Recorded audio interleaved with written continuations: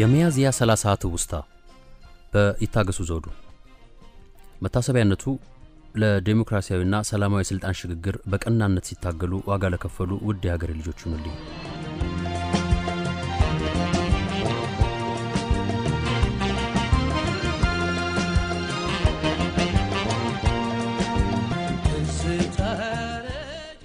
እንዴት ይረሳል ጊዜ የሚጓዘው በራሱ ቀመር እንደሆነ ቢታመንም ትላንት የሚመስለው ትውስታ እንዲ ሩቅ ተጉዞ ድሮ ሊባል የሚችል ዘመን ላይ መድረሱ በራሱ የሚፈጥረው ግርምት አለውና ወይ ጉድ ጊዜው እንዴት ይበራል ቢያስብል ምን ይደንቃል እውነት ግን ጊዜው እንደምን ነው የሚነግደው ጃል እንግዲህ 2010 ላይ ቆመን ወደ ኋላ እስከ 1997 ስንቆጥር 13 አመታት ማለፋቸውም አይደል ለኔ ብቻ ይሁን ለሌሎች እንጂ አላውቅም ብቻ ግን መለስ ብዬ 1997ን ሳስብ ባገሬ የሰማይ ስር የሆኑትን ፖለቲካዊና ማህበራዊ ክንውኖችን ሁሉ ስመረምር የሳምንት እድሜ እንኳን ያለፋችሁ መስሎ አይሰማ ይለኛል ህመሙም ደስታውም አብሮኛልና ዛሬም ድረስ በጥልቀት አስባቸዋለሁ አስታውሳቸዋለሁ ነጮቹ some memories never fade away እንደሚሉት ሆነብኝ ይሆናል እንግዲህ አንዳንድ ትዝታዎች አያረጁም አይደል እንደሱ ነው እንግዲህ ግንቦት 1997ን ሳስብ ቀድሞ ይመጣብኝ ትውስታ አስቀድሞ ይመጣብኝ ትውስታ ማለቴ ነው ሚያዝያ 30 ነው ታዲያ ለዛሬ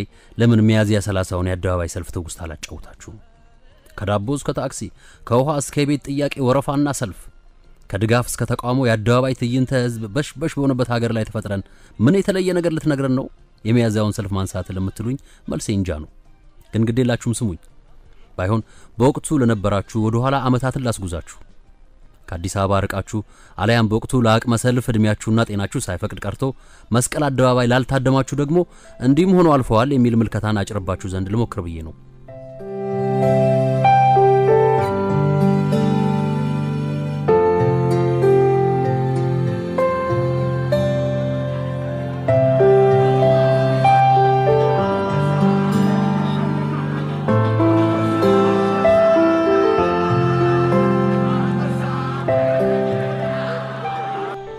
የዛሬ 13 አመት የኢትዮጵያ የዲሞክራሲያዊ ግንባታ ሙከራ ውስጥ ለማለፍ ስትሞክር በደማቁ አሻራቸውን ለታሪክ አንሮ ካለፉ ጥቂት አይረሴ ቀናት መካከል የ1997ቱ ሚያዝያ 31ኛው ነው መንግስት ሳይጠራውና ሳያስፈራራው በብዙ ሚሊዮን የሚቆጠረው የሀገሬ መዲና ህዝብ ካጎራባቾቹ ጋር ተጠራርቶ ግልብጥ ብሎ አደባባይ የዋለበት ቀን ከቶ እንዴት ይረሳል ባልባብና በልጓም ሳይሸበብ በፍጹም ነጻነት በስኳርና ዘይት ኮታ ሳይሸነገል እንደው በብላሽ በለትና ዘላቂ ጥቅም ማባባያ ሳይታለል በፍጹም ፈቃደኝነት በፈቃዱ አደባባይ ዋለ ይልቅ ደግሞ መትረየስ ሳይደቀንበት አስለቃጅ መር ሳይረጭበት የገዳይ ጥይት ሩምታ ሳይርከፈከፍበት ፍርሃትን ገሎ በፍቅርና በተስፋ በለውጥ ፈላጊነት በአንድነት እየዘመረ እልቆ መሳፍርት የሌለው የሀገር ህዝብ በሰላም ወደ አደባባይ ወጥቶ ኮሽታ ሳይሰማ በሰላም ወደ ማደሪያው የተመለሰበት ዕለት ከቶ እንደምንረሳ ይቀም በኔ ብቻ ሳይሆን በበርካታ ዘመነኞች የሊና በልዩ ትዝታ ይታወሳል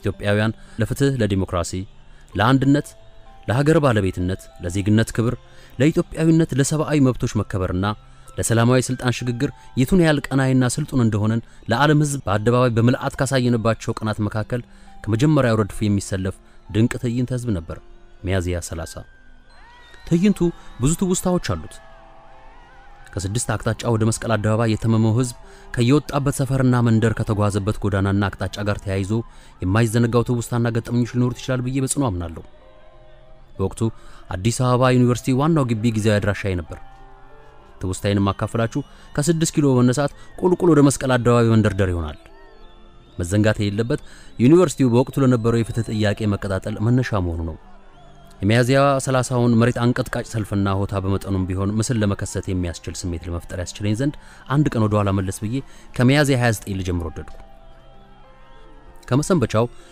የኢትዮጵያ አየር በጦፈ የፖለቲካ አተካሮ ግለቱ አይሏል እከላይ ያሸንፋል የሚል የምርጫ ሰሞን ግምትና ሙግት ከያቅጣጫው ይሰጣል ልብ የሚያሞቅ ቀልብን ሰቅዞ የሚይዝ አይነት ፖለቲካ መነቃቃት ከበርካታ የጨለማ ዘመናት በኋላ በአገሪቱ ሰማይ ስር ረብቧል ለተከታታይ ወራት በተደረጉ ብዙ የክርክር መድረኮች እንደተስተዋለው ገዢው ግንባር እንብዛም የተሳካለት አይመስልም በየሙግት መድረኩ የኢህአዴግ የቅርጫት ኳስ ጨዋታ ያህል ግብ ተቆጥሮበታል ከየመድረኩ በዝረራ ተሰናብቷል በስተመጨረሻ አካባቢ በነበሩ ክርክሮች ላይ የጠመንጃ የበላይነት አቅሙን ለማሳየት ተቀናቃኞቹን ማስፈራራት እንደ አዋጭ ስትራቴጂ ወሰደው መጥቷል ከሳምንት በፊት የቅዳሜ ሹርለት በተደረገው የሸራተኑ ክርክር ላይ ሊቀመንበሩን ይዞ እንደሚገኝ ከግንባሩ የምርጫ አስተናባሪ ቃል ገብቶልን ነበር። የዚያ መድረክ አዘጋጆች ከነበሩት ሰዎች አንዱ ነበርኩና ይህን የሰሚ የማውቀው ሳይሆን ከፈረሱ አፍ የሰማሁት ጉዳይ ነው። ፕሮፌሰር እንድሪያስ ቢሮ በነበረን ቅድመ ክርክር ፍኖተ ካርታ ላይ አቶ በረከት ከኢህአዴግ በኩል የሚቀርቡ ተከራካሪዎች አቶ መለስ እንደሚኖሩበት ነግሮናል። ግልጽ ባልሆነልን መንገድ ሰውየው አልተገኙም። በዚህም በርካቶች ግንባሩ እጅ ሰጥተዋል ማለት ነው የሚል ግምት አሳደሩ። በእለቱ ኢህአዴግ የወቅቱን የውጭ ጉዳይና አቅም ግንባታ ሚኒስትሮችን አሰልፎ ስለ ውጭ ጉዳይና የደህንነት ፖሊሲ አጽንኦት ሰርቶ ከመከራከር ይልቅ ኢንተርሃሞይ የሚል አዲስ ማስፈራሪያ አውሬ ፈጥሮ አየሩ ላይ በተነው። የተለመደው የነፍጠኛ ወኪል የሚለው ፍረጃም ዛሬም አልለቀቀም። ዛሬ በአገራችን በቅንጅት ተመስሎ የምንመለከተው የፖለቲካ ኃይል በፍላጎቱም ሆነ በስልቱ ይዞት በተነሳው ዓላማም ሆነ በተግባሩ ከኢንተርሃሞይ ፈጽሞ የማይለይ የጥፋት ኃይል። የኢንተርሃሞይ ጉዳይ በፊት በአቶ አዲሱ ዓለማወቅ የተባለ መስሎ ነበር። ጠቅላይ ሚኒስትሩም በውጭ ጉዳይ ሚኒስትሩም ሲጀመር የአጠቃላይ የኢህአዴግ ፖሊሲ መሆኑን ስናይ በተለይ የውጭ ጉዳይ ሚኒስትሩ የቀረበው ያን የፍርድ ቤት ውሳኔ እንኳን በደንብ አንብቦ ለህብረተሰቡ ትክክለኛ መግለጫ ለመስጠት የማይችሉ ሰዎች ኢንተርሃሞይን የሚያክል ታሪክ ኢንተርሃሞይን ታሪክ በትክክል አገናዝበው በኢትዮጵያ ሁኔታ ይሰራል አይሰራም ብለው ያዩታል ብለን ለማመን ከብደናል። ይቅርታ ማድረግላቸውም ከዛ ዶክተር ብርሃኑ ነጋና ዶክተር ያዕቆብ ኃይለማርያም ከቀኝ ፕሮፌሰር በየነ ጴጥሮስ ከግራ እየተቀባበሉ መሃል በገባ ተጫውተው እንደተለመደው ከመድረኩ እነጋሽን ባይ መስፍን በዝረራ ወረዱ። ኢህአዴጎቹ በክርክር መድረኮቹ የገጠማቸውን ሽንፈት ማካካሻ ፍለጋ ይመስላል በሳምንቱ ቅዳሜ ሚያዝያ 29 ቀን 1997 ሰልፍ ጠሩ። ማንን ይዘው ቢከሰቱ ጥሩ ነው? የክት ሆነው የሰነበቱትን የሀገሪቱን መሪ አቶ መለስ ዜናዊን። በእርግጥ የኛው ሰልፍም ድንገቴ ነበር። ቅንጅቱ ለሚያዝያ 30 እሁድ ሰልፍ መጥራቱን ተከትሎ የተጠራ የቅድመ ማጥቃት ስልት መሆኑ ነበር። ዛሬ ላይ ማሊያ ገልብጦ ለግንቦት 7 እንደተሰለፈ የማውቀው የዚያ ዘመን ወዳጄ የዛሬን አያድርገውና በወቅቱ ቱባ የተባሉ የኢህአዴግ ባለስልጣናት የቅርብ ሰው ነበር። እኔም በሱ ጠለል አገኛቸው ነበር። በዚህ ቀረቤታ ይሁን በነበረኝ የማህበር እኩልና በውል ባይለይም ለቅዳሜው ሰልፍ የክብር ግብዣ እንዲደርሰኝ ይደረጋል። በእርግጥ ያን ያህል ጠቃሚ ሰው አልነበርኩም። በጭንቅ ቀን ግን የሚናቅሰው የለም። እናም ተሰለፍ ተባልኩ። ነገሩ የሆነው እንዲህ ነው። አርብ ዕለት ምሽት ቤተ መጻሕፍት አመሻሽቼ ወደ ማደሪያ ክፍሌ ስመለስ መልእክት ጠብቀኝ። ይሄ ወዳጄ ያልኩት የማህበራችን ሰብሳቢ የንብ አርማ የታተመበትን ካኒቴራ የቁልፍ መያዣ ጌጥ ጋር አድርጎ ይህን ቲሸርት ለብሰን መስቀል አደባባይ እንድንገኝ ከኢህአዴግ ሰዎች መልእክት ደርሶናል ከሚል ማስታወሻ ጋር አልጋይ ላይ ትቶልኝ ሄዷል። ጫን ያለው መጣ አልኩኝ። ጉዳዩ ለኔ እንግዳ ነገር አልነበረም። በተደጋጋሚ አቶ በረከት ስምዖንን በተለያየ ስፍራ በወቅቱ የማግኘት እድል እንደነበረኝ አስቀድሜ ገልጫለሁ። በእርግጥ የምንገናኘው ለስራ ነው። የፖለቲካው አየር በተማዋቀበት ዘመን የበኩላችንን እንወጣ ብለን የፖለቲካ ሳይንስና የህግ ትምህርት ቤት ተማሪዎች ቪዥን ፎር ጀስቲስ ኢትዮጵያ የሚል ህብረት መስርተን እንቀሳቀስ ነበር። በወቅቱ እናዘጋጃቸው ለነበሩ የምርጫ ክርክር መድረኮች መሰናዶ ቅድመ ዝግጅት ለማድረግ ስንል ዋና የነበሩትን ተከራካሪ ፓርቲዎች ስብሰባ እየጠራን እናገናኛቸው ነበር። የመገናኘቱ ፋይዳ ቅድመ ክርክር ድርድር ማድረግ ነው። የነበረውን ትርክ መቼም እንዲቀላል ሆነና ቀድሞ ማን ይናገር ማን ይከተል መዝጊያው የትኛው ፓርቲ ይሁን እነሱን ማስማማት እንዲቀላል አይምሰላችሁ። ይህን መሰሉን ጉዳይ ለማስፈጸም በተገናኘን ቁጥር አይኑን ይጣለብን አቶ በረከት ለምን እኔ ቢሮ አትመጡም የሚል ግብዣ ያቀርብልን ነበር። ወዳጄ የሰውየውን ቢሮ ደጋግሞ እንደጎበኘ ኋላ ላይ ነው የደረስኩበት። በማህበራችን አቋምና ህብረት ስምምነታችን መሰረት ገለልተኛ የሲቪል ተቋም ሆኖ መገኘት ይጠበቅብን ነበር። ይሁንና ሁላችንም የልባችንን በልባችን ይዘን የምንቀሳቀሰው ዛሬ ልብን የሚፈትን ኩላሊትን የሚፈትሽ አጋጣሚ መጣ ማለት ነው። ለዚያም ነው ጉድ ፈላ ማለቴ። የአጵሎስና የጳውሎስ ተብለን የምንከፈልበት ጊዜ ደረሰ። በወቅቱ የተዳፈነው የኢትዮጵያዊ ማንነት ትንሳኤውን ያይ ዘንድ በብርቱ ከሚሹ የለውጥ አራማጅ ወገኖች ጋር ነበር ሚስጥራዊ ሰላለፌ። ለነበረኝ እንቅስቃሴ ያመች ዘንድ የማንንም ደጋፊ የማንንም ተቃሚ ሆኖ ላለመታየት ጥረት ማድረግ የገባውት ቃል ኪዳን ነበርና አፍኞ ኖሬያለሁ። የማታ ማታ ግን ንቢቱ ነገር አመጣች። የንቡ ቲሸርት ከማደሪያዬ ድረስ ሲመጣ ወሰንኩ። አቋሜን በአደባባይ መግለጽ እንዳለብኝ አመንኩ። የትኛውንም ዋጋ ለመክፈል በመቁረጥ ቲሸርቱን ላለመልበስ አቋም ያዝኩ። ከመልእክተኛ ወዳጄ ጋር የመኝታ ክፍላችን የነበረውን ህንጻ 50 እንጋራለን። ከሁለተኛ ፎቅ ተነስቼ ሽቅብ 3ኛ ፎቅ አመራው። ወዲያው በመረ ጉዳዮች ላይ ሙግት ገጠምን።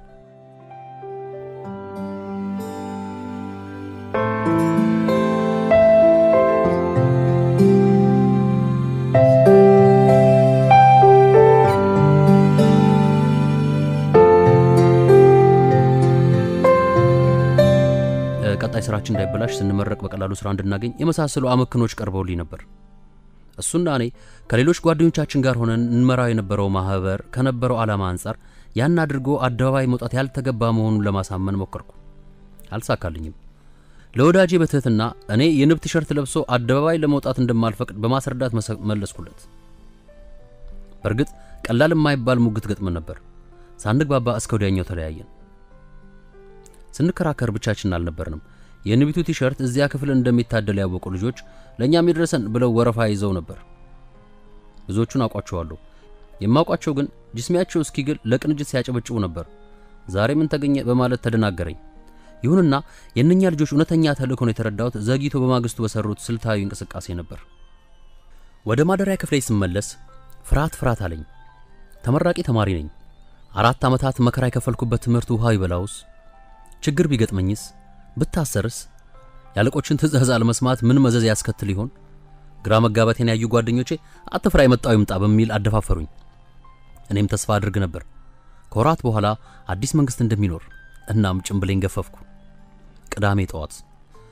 ቅዳሜ ጠዋት ቁርስ ለማድረስ ወደ ካፍቴሪያ ለመሄድ እንደተለመደው የህግ ትምህርት ቤቱን ወዳጄን ውብሸት ሙላትን ለመጥራት ማደሪያ ወደ ሆነው ህንጻ 406 ሳመራ ግቢ ውስጥ እንብዛም አዲስ ነገር አላስተዋልኩም። እንደፈራሁት ግቢው ነጭ በነጭ ባለመሆኑ ለጊዜው በተስፋ ተሞላው።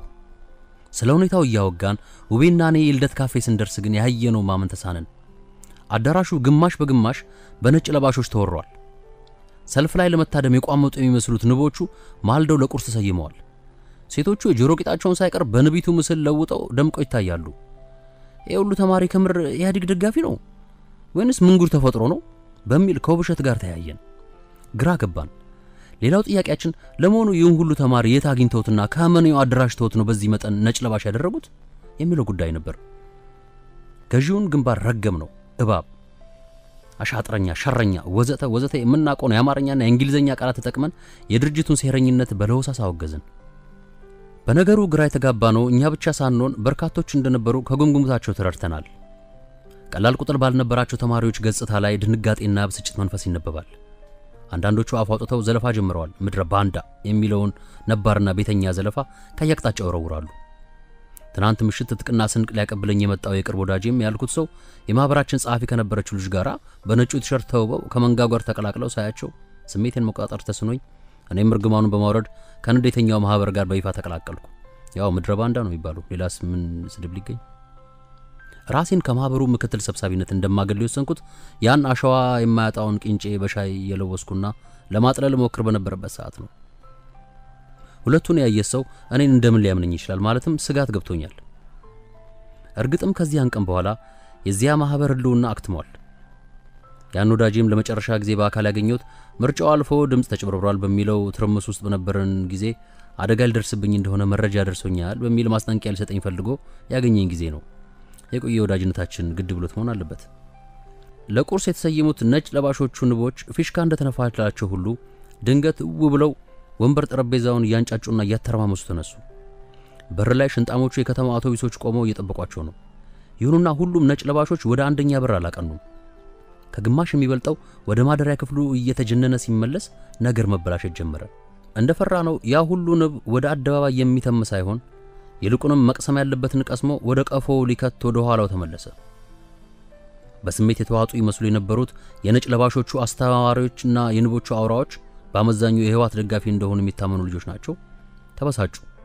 እነሱም በተራቸው ተከዳም በሚል ስሜት የተሰጠውን የተቀበለውን ተቀብሎ ወደ ኋላ የሚያፈገፍገውን ጦር ያዩ ባንዳ ማለታቸው አልቀረም። ያን ጊዜ ታዲያ ከቲሸርቱ ጀርባ አሞሌ ያላሾች እንደነበሩ በራልኝ። እንዳዘቡቱ ቅዳሜ ከቁርስ በኋላ ጋዜጣ ለመግዛት ወደ አንደኛ በር አቀናን።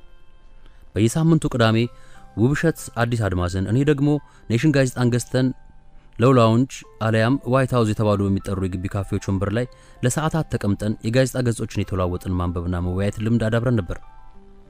የ6 ኪሎዎቹ ንቦች ተማዋላለቁም። ተዘጋጅቶ የሚጠብቃቸው ባስ እንዳያመልጣቸው ይሯሯጣሉ። ከሁሉ በላይ ያስደነገጠኝ ግን ከላይ ከንጦጦ አቅጣጫ በአንበሳና በሃይገር ባስ የታጨቀ ጎርፍ የነበረው ህዝብ ነው። ከምሬ ነው ደነገጥኩ። ያልጠበቅኩት ነገር ነበር። ከዚያ ሁሉ ቅስቀሳና የተማማቀ ምርጫ ክርክር በኋላ ያን ያህል ህዝብ ኢህአዴግን ሊደግፍ አደባባይ ይወጣል የሚል እምነት ፈጽሞ አልነበረኝም።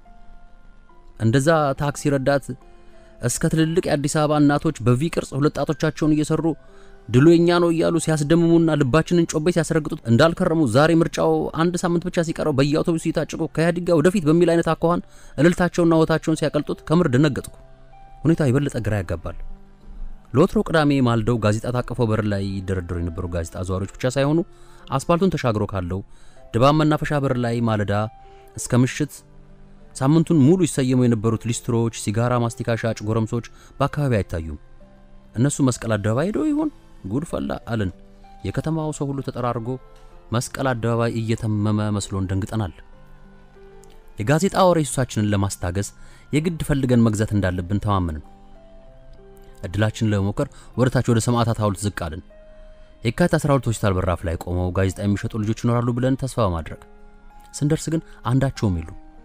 ይልቅ እጅግ ብዙ አውቶቡሶች የፈረንሳይ ለጋሲዮንና የቤለር አካባቢን ሰልፈኛ ጭነው ጥሩምባቸውን እያስጓሩ ከግብጽ ኤምባሲና ከጃልሜዳ አቅጣጫ በመምጣት አደባባዩን ለመዞር ወረፋ ይዘዋል። ከየባሶቹ መስኮት አንገታቸውን አውጥተው የሚጨፍሩት የመስቀል አደባባይ ተጓዦች የመኪናውን ደረት እየደለቁ ዳንኪራቸውን ያስነኩታል። የበለጠ ተስፋ መቁረጥ ውስጥ ገባን። እንደኛ ብሽቀት ቢጤ የገባውና በየመንገዱ ግራቀኝ ይጓዝ የነበረው እግረኛ ከየመኪናው መስኮት አንገቱን አውጥቶ ለሚባችረው ሰልፈኛ ማብሸቂያ ያለውን ያንኑ የተለመደውን የቪ ምልክት በጣቱ በመስራት ለማሳየት ይሞክራል። ግራም ያጋባ የነበረው ግን የንብ አርማ ለባሾቹም ያንኑ የቪ ምልክት መልሰው ማሳየታቸው ነበር። እንዴት ያለ መላይ ጠፋው ነገር ነው። ቁልቁል 4 ኪሎ ለመውረድ ብንወስንም የአደባባዩ ትርምስ አላሻገር ስላለን ትንሽ መቆም ግዴታችን ነበር።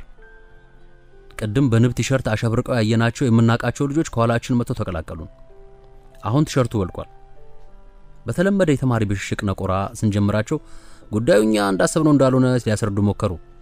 አንዳንዶቹ ቲሸርቱን ተሻምተው የወሰዱት አደባባይ ላይ የሚታየውን ቁጥር ለመቀነስ አስበው እንደሆነ ስትራቴጂስት መስለው ሲናገሩን፣ የተቀሩት ግን ሞያ በልብ ነው ነገ ታዩታላችሁ አሉን።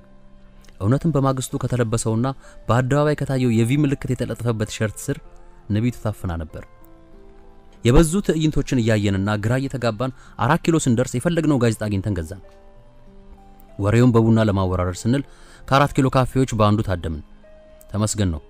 ሰው ሁሉ መስቀል አደባባይ እንዳልሄደ ቢያንስ ካፍ እስከ ጢሙ ሞልቶ ከመስቀል አደባባይ በኢትዮጵያ ቴሌቪዥን ቀጥታ ይተላለፍ የነበረውን ስርጭት በአንክሮ ይከታተል የነበረው የካፌ ታዳሚ አይተን ለማረጋገጥ ችለናል። ቁጭ ብለን ሰልፉን የጠራው ፓርቲ ሆኖ ሳለ የመንግስት መገናኛ ብዙሃን እንደሆነ የሚታወቀው ኢቲቪ ስርጭቱን ስለምን በቀጥታ ላይ ያስተላልፍ ቻለ በሚለው ጉዳይ ላይ መንግስትና ገዢ ፓርቲ አንድም ሁለትም ናቸው ተብሎ በሚነገርበት ስርዓት ውስጥ የቅንጦት የመሰለ ጥያቄ አንስተን ትንታኔ ለመስጠት መሞከርን። ወዲያው ኢቲቪ የኢህአዴጉ ሊቀመንበር አቶ መለስን በጃኬትና በፀሐይ መከላከያ ባርኔጣ እንደተኮፈሱ ፊት ለፊት አስቀምጦ ስክሪኑን ሞላው። ኮፍያው ወልቆ እጅያው ለበለቡ ወደ መነጋገሪያው ቀረቡ። ሰውየው ልክ እንደኛው ያዩትን ለማመን ተቸገሩ ይመስላሉ። በስሜት ተውጠዋል። በንግግራቸው ማሳረጊያ አካባቢ ይህን ያህል የህዝብ ማዕበል ማንቀሳቀስ እንደምንችል እየታየ ምርጫ ማስመርበር ሳያስፈልገን እናሸንፋለን የሚል አይነት የሞቅታ መፈክር አሰሙ። ከዚያ ረጅም ንግግራቸው ሁሉ ተመርጦ በሰው ዝነ ልቦና ተቀርጾ የቀረው ይሄኛው አባባላቸው ሳይሆን አልቀረም። ሰው ወዲያው ነው የፖለቲካ ልቃቂቱን ፈቶ ያዳውር የገባው። የአንበሳውንና የጦጢትን ተረት እያስታወሰ ፖለቲካውን ይፈተፍተዋል። ልትበላኝ ካላሰብክ አህል በላሽም ረጅም ምን አመጣው አለች እንደሚባለው ጦጣ። ማጭበርበር ካላሰቡ ሳናጭበረብር እናሸንፋለን አሁን ምን አመጣው? ጸጉር ተሰነጠቀ።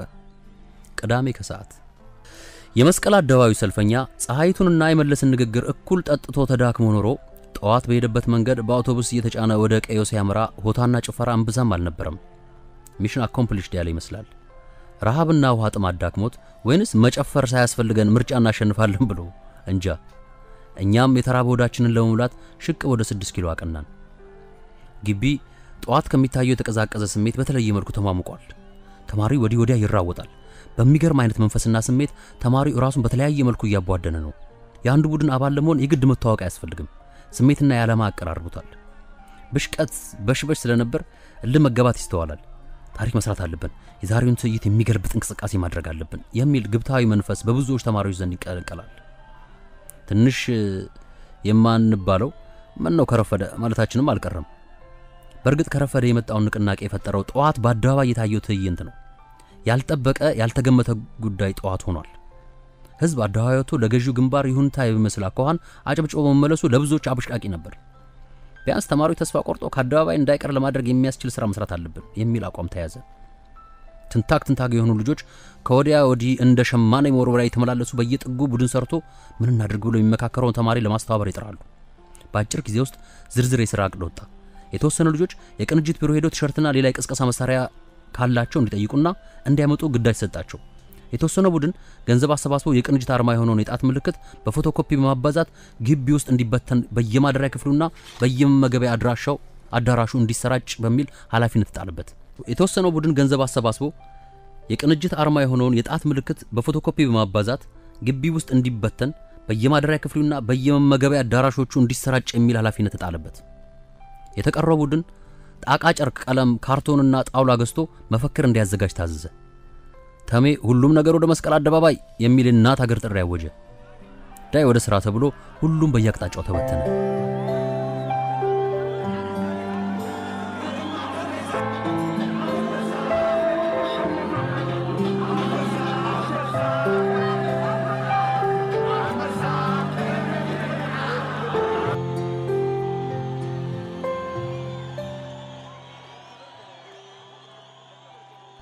መጀመሪያ የተሞከረው ገንዘብ ለማዋጣት ነበር።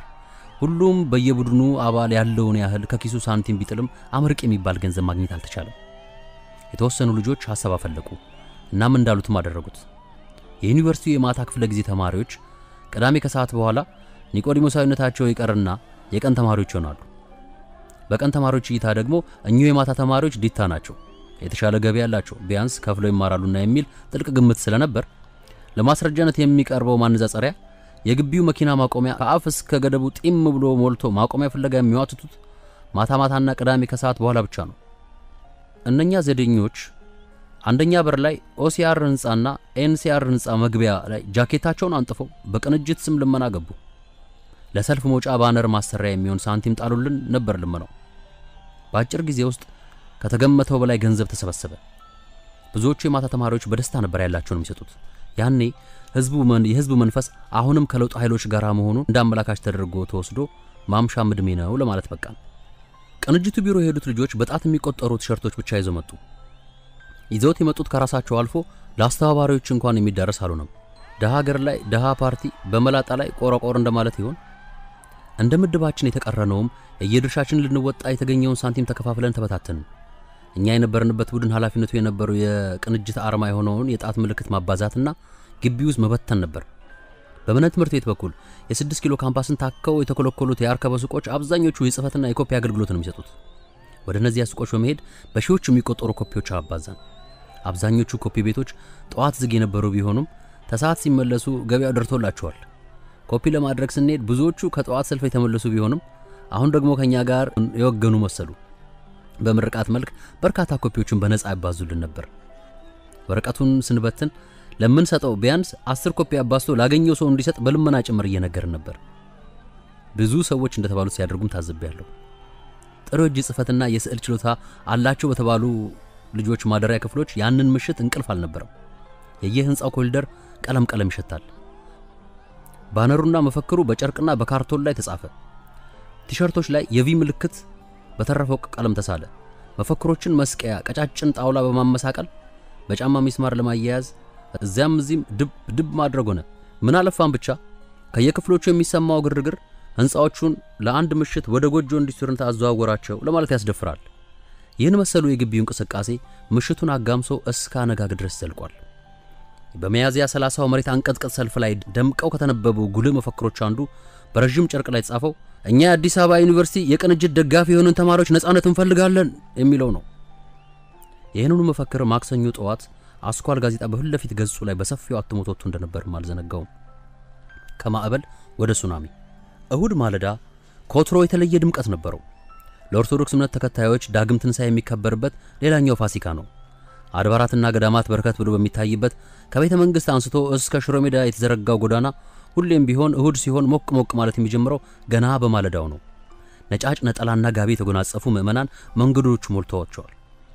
በተለይ ቀኑ 30 በመሆኑ ቅዱስ ማርቆስ መታሰቢያ ቀንና ዳግም ትንሣኤ ገጥመው በመዋላቸው የማርቆስ ቤተክርስቲያን ዙሪያ በሰው ተሞልቷል። ብሩህ ቀን ነው። በብዙዎች ገጽታ ላይ የሚስተዋሉ ፈገግታና ደስታ ይመስላል። የአዲስ አበባ ዩኒቨርሲቲ ዋናው ግቢ ያለወትሮ በእሁድ ማለዳ የተለየ መነቃቃት ይስተዋልበታል። ግቢው ቅንጅት የሚሸት ይመስላል። የቅንጅት ሽታ ምን ይሆን? የቅንጅት መንፈስስ? ከማደሪያ ህንጻዎች አንስቶ እስከ መመገቢያ ካፍቴሪያዎች ድረስ የቅንጅቱ ምርጫ ምልክት ቪ የታተመባቸው ወረቀቶች በብዛት ተሰራጭተው ይታያሉ።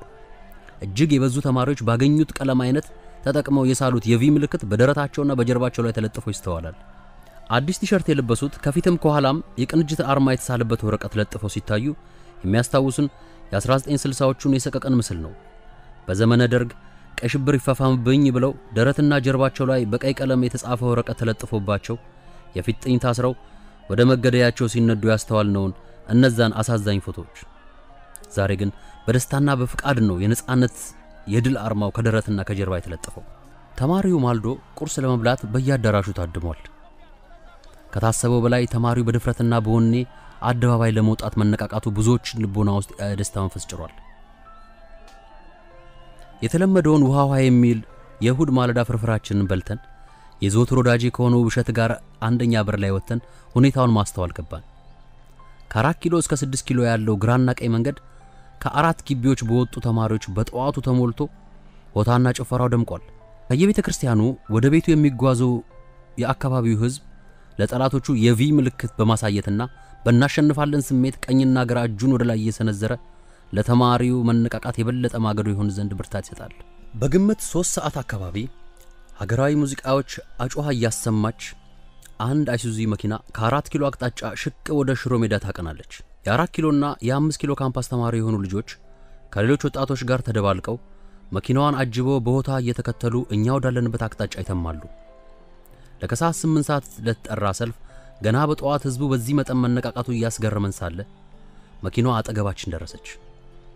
በወቅቱ እጅግ ዝናቸው ጣራ ከነኩ የሀገራችን ፖለቲከኞች አንዱ የነበረው አቶ ልደቱ አያሌው ከመኪናዋ ጀርባ ላይ ቆሞ በስሜት ተሞልቶ በደስታ ተውጦ ለሚመለከቱት ወጣቶች የሰላምታና የናሸንፋለን ምልክት የሆነውን የቅንጅቱን አርማ በጣቶቹ ያሳያል። ከ6 ኪሎ ከዋናው ግቢና ከኤፍቢ የወጣን ተማሪዎች መኪናዋ አጠገባችን ሲደርስ ቦታውን ተቀብለን የበለጠ አደመቅ ነው። ተማሪው መኪናዋን ከቦ ልደቱ ማንዴላ ልደቱ ማንዴላ እያለ ጭፈራውን አደራው። ድንቅ ትዕይንት ነበር። የዛሬን ያድርገውና ያ ሰው በሚሊዮኖች ልቦና ውስጥ ታላቅ ስፍራ ተሰጥቶት ነበር። ማርፈጃው ላይ ውብሸትና እኔ 31 ቁጥር አውቶቡስን ይዘን ወደ ለጋሃር አመራን። ከ4 ኪሎ ካለፍን በኋላ መንገድ ላይ ምንም የተለየ ነገር አይታይም። መስቀል አደባባይ ስንደርስ ጥቂት ስፖርት ከሚሰሩ ሰዎች በቀር ጭር ብሏል። ሰው ላይ ወጣ ነው እንዴ ብለን በማሰብ ክፉኛ ስጋት ገባን። በእርግጥ ሰልፉ ከተጠራበት ከ4 ሰዓታት አስቀድመን ነው መስቀል አደባባይ ተገኘነው። ለጋር ፌርማታ ስንደርስ ከአውቶቡስ ወርደን ወደ ታች መስቀል አደባባይ ስናመራ አዲስ አበባ ስቴዲየም ውስጥ ጫጫታና ፉጨት ሰማን። ሰልፉ የተጠራው መስቀል አደባባይ ሳለ ስቴዲየሙን በጠዋት ምን አንጫጫው በማለት ጠየቅን። የሚሆነውን ለመመልከት ወደ ስቴዲየሙ አንደኛው መግቢያ አመራን። መግቢያው ጋር የማያስከፍል ጉዳይ በመሆኑ ድለኝነት የተሰማን ወደ ውስጥ ዘለቅን። በበኩሌ አዲስ አበባ ስቴዲየምን ስረቅጥ የመጀመሪያ ጊዜ በመሆኑ የተለየ ስሜት ፈጥሮብኝ ነበር። ጥቂት ቁጥር ያላቸው ተመልካቾችና የበዙ ስፖርተኞች በክብሩ ትሪቡኑ ስር ባለው መቀመጫ ላይ ታድመው ሜዳው ላይ የሚከናወነውን የስፖርት ውድድር በአንክሮ ይከታተላሉ። ጉዳዩ ምን እንደሆነ ጠጋ ብለን አንዱን ተመልካች ጠይቀን ስናጣራ የክለቦች ዓመታዊ አትሌቲክስ ውድድር እንደሆነ ተነገረን። የተወሰኑ የአጭር ርቀት ሩጫ ውድድሮች ለመመልከት ፈቅደን ቁጭ አለን። የኛ ጥያቄ ከሞላ ቀን ውድድሩን ለምን በዛሬ ቀን አረጉት የሚል ነበር። አሻጥር መሆን አለበት ብለን በራሳችን ደምድመናል። ስፖርተኛው ዳሉኑቱ ተመልካቾች ጆሮአችንን ጣል አድርገን ጭውታቸውን ለማዳመጥ ሞከርን። ጥቂት የማይባሉት የሚያወሩት ሜዳው ላይ ስለሚከናወነው የአትሌቲክስ ውድድር ሳይሆን ከሰዓት ምን ይሆን በሚል ጉዳይ ላይ ነበር የሚያወጉት። ከረፋዱ 5 ሰዓት ግድም ከስታዲየሙ ወጥተን ወደ መስቀል አደባባይ ያቀናን። የሚሆነውን እንይ በማለት ከቅዱስ እስጢፋኖስ ቤተክርስቲያን ፊት ለፊት ወዳለው የዕደ ጥበባት ውጤቶች መጻሕፍት መሸጫና ካፍቴሪያ ወደ ሆነው ስፍራ በመሄድ ሻይ ቡና እያልን መቆየት ወስነን ቁጭ አልን። ከቀኑ 6 ሰዓት ሲሆን የተለየ ትዕይንት መታየት ጀመረ። እንደዛ ኦና ሆኖ ጸጥ ረጭ ብሎ ከ1 ሰዓት በፊት ያየነው አደባባይ ባልተጠበቀ ቅጽበት በሰዎች ማዕበል መጥለቅለቅ ጀምሯል። ሰው ከ6 አቅጣጫ ይተማል። ከመገናኛ 22 ማዞሪያ አቅጣጫ የሚተመው ህዝብ የኡራኤልና የባምቢስን መብራት ተሻግሮ ወደፊት ይገሰግሳል። ከ4 ኪሎ አቅጣጫ የሚመጣው ቅዱስ እስጢፋኖስ ቤተክርስቲያን ጋር ሲደርስ ከቦሌና ከመገናኛ መስመር ከመጣው ህዝብ ጋር እየተቀላቀለ ወደ መሃል አደባባይ ይፈሳል። ከላይ ከሜክሲኮ አቅጣጫ የሚጎርፈው ህዝብ በስተቀኝ ከመሿለኪያ በስተግራ ከአምባሳደር ቲያትር ከያቅጣጫው የሚመጣው ጋር ተደባልቆ እንደ ውሃ ሙላት ወደ ባህሩ ይፈሳል። ከሁሉም አቅጣጫ የሚመጣው ህዝብ ከያካባቢው እንደ ሰርገኛ ሆ እያለ እየጨፈረና መፈክር እያሰማ ነበር። ከቆይታ በኋላ አደባባዩ ከአፍ እስከ ገደቡ በመሙላቱ እንኳን ለተሽከርካሪ ለእግረኛ መተላለፊያ ጠፋ። ለትዕይንተ ህዝቡ የወጣው ሰው አሁንም መግረፉን አላቆመም። ከአደባባዩ ተርፎ በየመጣበት አቅጣጫው በረጅም ኪሎ ሜትሮች ተዘረጋ። እጅግ የሚገርምና የሚደንቅ ህዝብ መስተጋብር ነበር የሚታየው። አባቶች ልጆቻቸውን እንኮኮ አድርገው፣ እናቶች ጨቅላ ህፃናትን በጀርባቸው አዝለው፣ ሙሽሮች ከነቬሏቸው፣ አዛውንቶች ከዘራቸውን ተደግፈው፣ ሴቶች፣ ወንዶች፣ ታዳጊዎች፣ ወጣቶች፣ ጎልማሶች፣ ነጠላ ያጠፉ፣ ሂጃብ የጠመጠሙ፣ አካል ጉዳተኞች፣ ሌላም አይነት ሰልፈኞች ዘር፣ ቋንቋ፣ ሃይማኖት፣ ፍልስፍና ሳይለዩ በአንድ ላይ ከተታውጀው በጋራ በአደባባዩ ታድመዋል። መፈክር የተጻፈበት ካርቶንና ሌሎች ባነሮችን ይዘው ከሚታዩት በተጨማሪ ፈገግታን የሚያጭሩና ወጣቱ የፈጠራ አቅሙን ያሳየበትን ድንቅ ትዕይንቶችን ጭምር በማስተዋል ሰልፈኛው ይዝናናል። ያኔ መቼም አዶቤ ፎቶሾፕ የሚባለው ሶፍትዌር እንደ ፋሽን የተለቀቀበት ዘመን ነበርና ለቆርጦ ቆጥል ጥበበኞች የተመቸ ጊዜ ነበር። ታዋቂ አርቲስቶችንና ስፖርተኞችን በእጃቸው የቪ ምልክት እያሳዩ የተነሱትን ፎቶ አስመስሎ ከተቀናበሩ ፎቶዎች በተለይ የብዙዎችን ፈገግታ ያጋራው የአቶ መለስን ምስል በመጠቀም ለሰላምታ የተዘረጋ እጃቸው ላይ የቪ ቅርጽ ቀጥሎበት ከስሩ ቅንጅት ለአንድነት ለዲሞክራሲ የሚል ተጽፎበት የታየው ምስል በበርካታ ሰልፈኞች ተይዞ መገኘቱ ነው። ነገሩ እሾህን በሾህ አይነት መላ መሆኑ ነው። ብዙ ሰው በህዝቡ መብዛት በመገረም ራሱን በሁለት እጁ እየያዘ እግዚኦ በሚል መንፈስ አድናቆቱን ለመግለጽ ቃላት ሲያጥረው ይስተዋላል። ሁሉም ሰው እጁን በማውጣት የቪ ምልክት ያሳያል።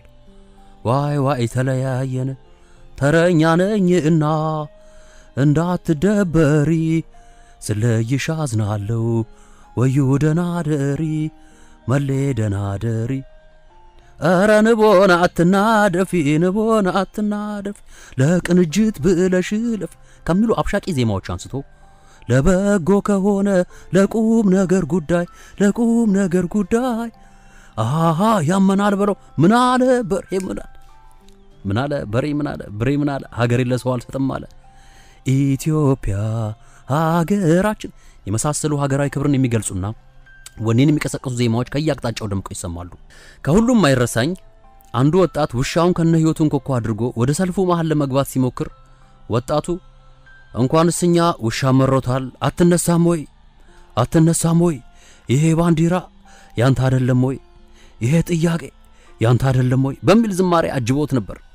ውብሸትንና እኔን ሰልፉ ዳርቻ ላይ የተቀላቀለን አፈሩን ይቅለለውና ደራሲ ብርሃኑ ገበየው የሚያየው ማመን አቅቶት መሬት ላይ ዝርፍጥ ብሎ በመቀመጥ የደስታን ባያነባ እንደነበር ሳምራ ያስታውሳሉ። ለቅንጅቶች ክቡር ትሪቡኑ አልተፈቀደላቸው ይሁን ወይም አልፈልጉት ይሁን በማላቆ መንገድ ንግግር ለማድረግ ወደ ከፍታው ለመውጣት አልቻሉም። ማልዶ አደባባይ እንደወጣ ሰው የሚሆነውን ሁሉ ለማየት ለመስማት ያስችለናል ብለን ያሰብንበት ቦታ ላይ ስፍራ ያደላደልን ቢሆንም ንግግሩ ከህዝብ መሃል ሆኖ ያሰብነው አልሰራም። መሬቱ ይቅለላቸውና ኢንጂነር ኃይሉ ሻውሉን ከጀርባው አስተፍራ ከህዝብ ጋር የተጋፋች ወደ ሰልፈኛው ማል የገባቸው አይሱዙ መኪና ላይ በተገጠመ ድምጽ ማጉያ የቅንጅት ንግግር አድራጊዎች ዲስኩር ለማድረግ ሲሞክሩ እንደነበር ኋላ ላይ በቅንጫቢ ዜና ኢቲቪ ያሳይቶናል። በስፍራው ሆነን አንዳቸውንም ድምጽ ለመስማት አልተቻለንም። የንግግራቸው ድምጽ መሰማት ባለመቻሉ የተከፋ ሰው እንዳልነበር በዙሪያችን ከነበሩ በርካታ ሰዎች ለመረዳት ችያለሁ። ህዝቡ በሆነው ነገር ሁሉ ከመጠን ባለፈ ሁኔታ ተደስቷል። ምናልባትም ልክ እንደኔ ሁሉ በዘመኑ ለመጀመሪያና ለመጨረሻ ጊዜ ይሆናል ይህን ያህል ሰው በፈቃዱ በሰላም ወጥቶ ያየው። ለዚህም ነው ከ5 ቀናት በኋላ ግንቦት 4 ቀን በአዲስ አበባ የስብሰባ ማዕከል የነበረው ተማሪዎችና የቅንጅቱ የድንገት ስብሰባ ላይ የተገኘችው ዶክተር ሙሉ ዓለም ታረቀኝ በኩራት ስትናገር የ29ን ማዕበላቸውን የ30ው ሱናሚ ይውጣታል ያለችው። ጭፈራውና ወታው ጋብ ሳይል ድንገት ሰማዩ ተቋቆረ።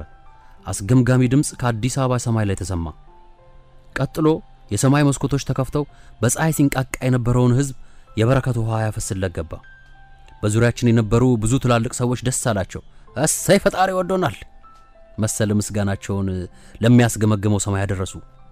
ተሰላፊው ተበተን የሚለው ኃይል ሳያስፈልገው በየመጣበት አቅጣጫ ዝናብ አሰናበተው። ዶፍ ዝናብ ሳያግደው በጭፈራና በፉካሮ ሰልፈኛው በመጣበት አኳኋን ተመልሶ በየአቅጣጫው ተመመ። እኛም ፊታችንን ወደ ሚሊኒክ ቤተ መንግስት አዙረን ከዝናብ ለመጠለል አንድስ እንኳን ሳይዳዳን በወኔ ዳገቱን ወጣ ነው። 6 ኪሎ እስክንደርስ ዝናቡ አላባራም። በዚያ ቅዱስ ቀን በህይወቴ ለመጀመሪያም ለመጨረሻም ጊዜ ሁለት ነገሮች ገጠሙኝ። አንድ ኢትዮጵያ ውስጥ ስኖር በዚያ መጠን ህዝብ ለፖለቲካ ጉዳይ አደባባይ ካለምንም ትዕዛዝና ማታለያ ሲወጣ አላጋጥመኝም። ሁለት ሰማይ አስገምግሞ አካፍቶና ዶፍ ጥሎ እስኪያባራ ድረስ ከመነሻው እስከ መድረሻው በዝናብ ውስጥ የተደበደብኩ ተጉዤ አላውቅም። ከዚያ ዕለት አንስቶ ላለፉት 13 ዓመታት ሰማይ ግም ሲል ሚያዝያ 30 አስባለሁ። አያይዤም ሰውና ውሃ እኩል ሲጎርፉ በመናቤ ስላለው ውሃ ወደ ቁልቁል ሰው ወደ ሽቅብ ውስጤን እየሞቀኝ ገላይን ሲበርደኝ ይሰማኛል። ይህን ትዝታ መቼውም አልዘነጋውም።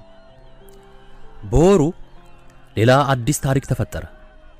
እንዲያ ብሩህ የነበረውን ተስፋችንን ዳጥና ጨለማ ወረሰው። ዞምቢዎቹ ሰይፋቸውን መዘዙ፣ ቀስታቸውን ወደሩ። በቀጣይ ከግንቦት እስከ ግንቦት በሚል ሌሎች አይረሴ የ1997 ትዝታዎችን ይዤ እስክመለስ ለዛሬ በዚህ ይብቃኝ። ቸር እንቆይ። ይታገሱ ዘውዱ፣ ሚያዝያ 30 2010 ካታሎኒያ ስፔን።